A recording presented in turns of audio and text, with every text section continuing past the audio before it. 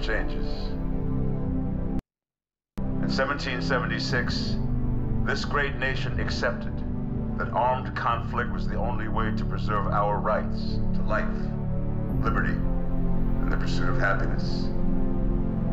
If our founding fathers could only see us now. From Antietam to Amiens, Okinawa to Anchorage, we have fought.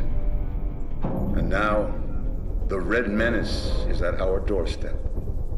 Democracy itself is under threat of annihilation. That is why today, July 4th, 2076, 300 years after our great nation began, we gather together to honor the completion of Vault 76. This sprawling underground shelter may have been engineered by Vault Tech, but it was built by you, the good people of America, so that if the bombs do come, if the end does come, our way of life will endure. But not everyone will be saved. Those chosen to enter this vault must be our best and our brightest. For when the fighting is stopped and the fallout has settled, you must rebuild.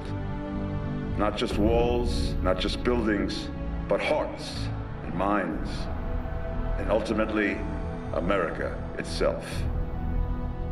So as we stand here today, we pray that the world will know peace. But if that is not our destiny, if war must come, we stand together knowing that here in Vault 76, our future begins.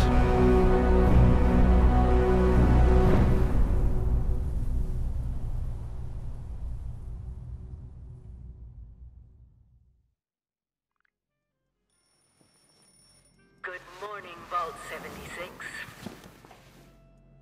This is the Overseer. I hope you all enjoyed the party last night, even those who may have overindulged and overslept.